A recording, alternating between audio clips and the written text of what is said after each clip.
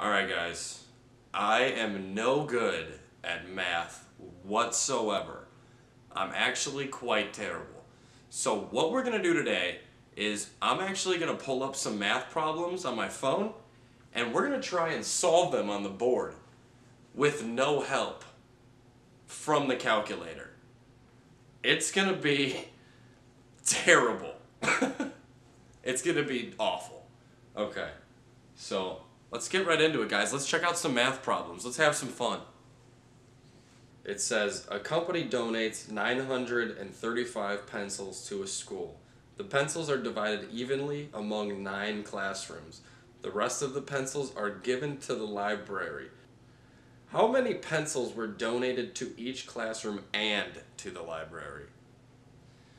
Oh wow, so you have 935 pencils. Okay, so that's where we're gonna start. And they have to divide evenly into 9 classrooms. Oh my god, I don't even know how to do long division anymore.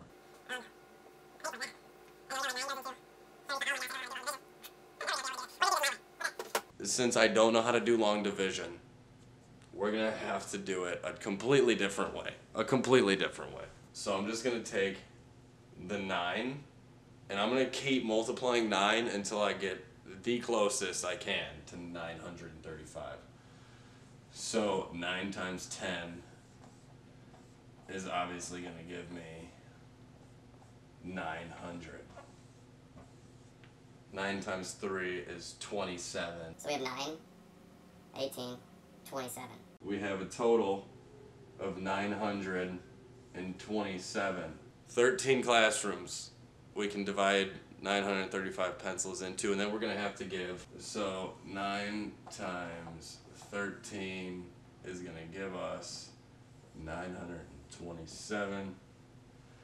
Okay, we're going to take 935 minus 927, so let's just cross out the 9s. I also don't know how to do subtraction like this anymore. Okay, calculators have gotten way too easy to use, and I hate myself right now because I didn't realize how stupid I was until I made this video. So 35 minus 27, let's pretend like we know what, so we're gonna have to carry a 1, so this becomes 15, this becomes, this becomes 2, right? So now it's 15 minus 7, which is 8, and we have 2 minus 2, which is 0. So is it 8? It is 8. Holy moly. So the answer to our question is, we can give them evenly to 13 classrooms. Wait, 9 classrooms get 13 pencils apiece? That doesn't make any sense. What's happening? Guys, it's not, I did it wrong from the start. Yeah, in order to get 900, we have to do 9 times 100. That's gonna give us 900. So it's actually 103. So, okay, that makes sense. I get it now. Okay, so 103 pencils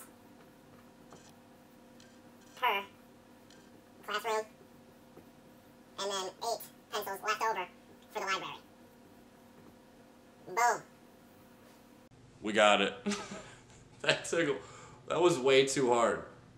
That was way too hard. And excuse my eraser, but not excuse it at all. So yeah, that's the answer to that question. Let's go on to the next one. It says here, the city park is 9 2/5 miles from Roland Elementary School. The city library is 3 3/10 miles from the same school. How much further from the school is the park than the library? What is happening in this question right now? That's a Chinese symbol. That's probably not even a Chinese symbol. And that is 9 2/5, 3 3/10. Gosh darn it. Okay, so this is the park. We are good. We're good now. Guys, this takes me way too long just to think about the problem, let alone actually know how to do it on a worksheet in 5th grade. Maybe I'm just stupid. I don't know. 9. We're gonna not do the 2/5 or anything right now. So we're going to do 9 minus 3. Obviously, that's going to give us 6. So we know that it's 6 and some change, right? Am I doing this wrong? I don't even know what I'm doing. I don't even know how to do fractions. How do you do fractions? I think this video was a mistake. I know we're probably not supposed to do this, but I'm gonna do it because I'm an adult and I can do whatever I want, okay? If it makes me feel less stupid, it is. So we're gonna take 2/5, which equals 40%. Okay? That's how we're gonna do it. Is 30%. So it's gonna be 30%. So it turns out that this park 6.5 hours later is 6 1/10 of a mile further. And I know this because I did the math. And this is what I'm coming up with right here. I'm gonna do one more problem and that's it because I feel so stupid right now. 6 miles and 1/10. 6 1/10 of a mile. What kind of 5th grader is gonna need to know that? I don't even care. I don't even care. Oh wait, I have the answers right here. I'm right. I'm actually right. I'll show you guys that I'm right. We're gonna do this one really quick, but it's kind of silly.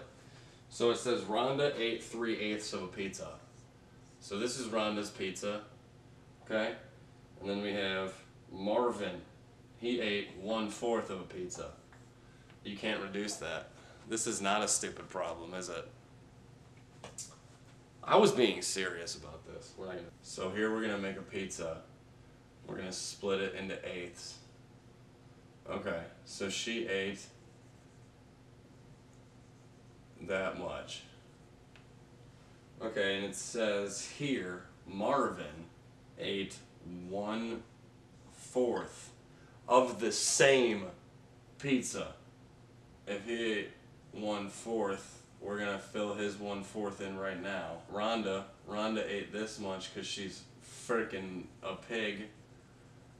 This is both of theirs combined, by the way, because Marvin only ate this much. So Marvin ate that much, but Rhonda ate this much, so we're filling hers in 2. So turns out that they ate 5/8, right? Yeah, 1, 2, 3, 4, 5. So she ate 5. Oh crap. 5/8. That was the problem? Was that the problem? Yeah. 5/8, guys. Look at that! I'm not so stupid after all. I'm kind of stupid considering I didn't know how to add fractions, but I did, however, figure out a way to do it with our pies, our pizza pies. You remember the cap for this marker that I dropped at like the beginning of this video? I can't find it anywhere, and there is nothing around. Like my floor is clean, and I still can't find the tip of this marker. Oh, I found it. It was in my pocket. Now it's got pocket lint on it. Thank you for watching me try to do some math and hanging out with me while I figure out if I'm smarter than a 5th grader.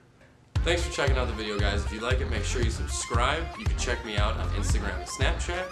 Give this video a thumbs up, share with all your friends, and I'm gonna see you next time. Peace out.